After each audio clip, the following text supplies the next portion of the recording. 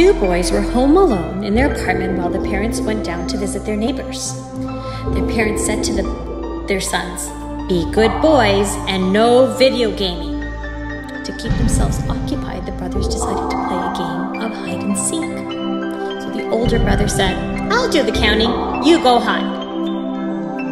He covered his eyes and counted down from 10, 9, 8, 7, 6, 5, 4, 3, 2, 1. "Ready or not, here I come," he said.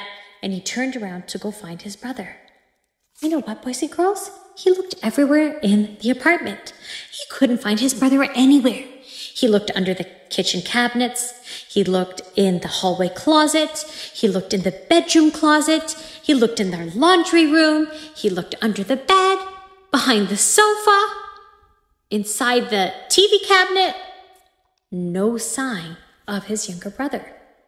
The apartment grew eerily quiet. He started to get worried.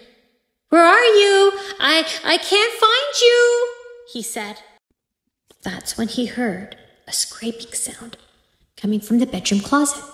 He thought to himself, "I already checked the bedroom closet. I'm sure of it. My brother's not in there." But he went in again to check for his brother. No sign of him. The sound grew louder and louder. So he moved all of the clothes. He even looked underneath the shoe shelf.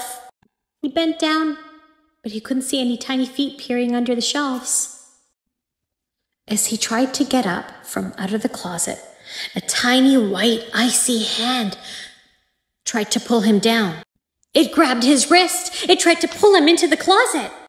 As he was trying to pull himself free, he heard a voice behind him. It was his little brother. His brother was looking at him with his hands on his hips saying, "You couldn't find me." The older brother desperately tried to pull himself free, with his younger brother trying to pull him free as well. But the white hand was very strong and extremely cold. Finally, they were able to pull free. They both ran screaming from the apartment.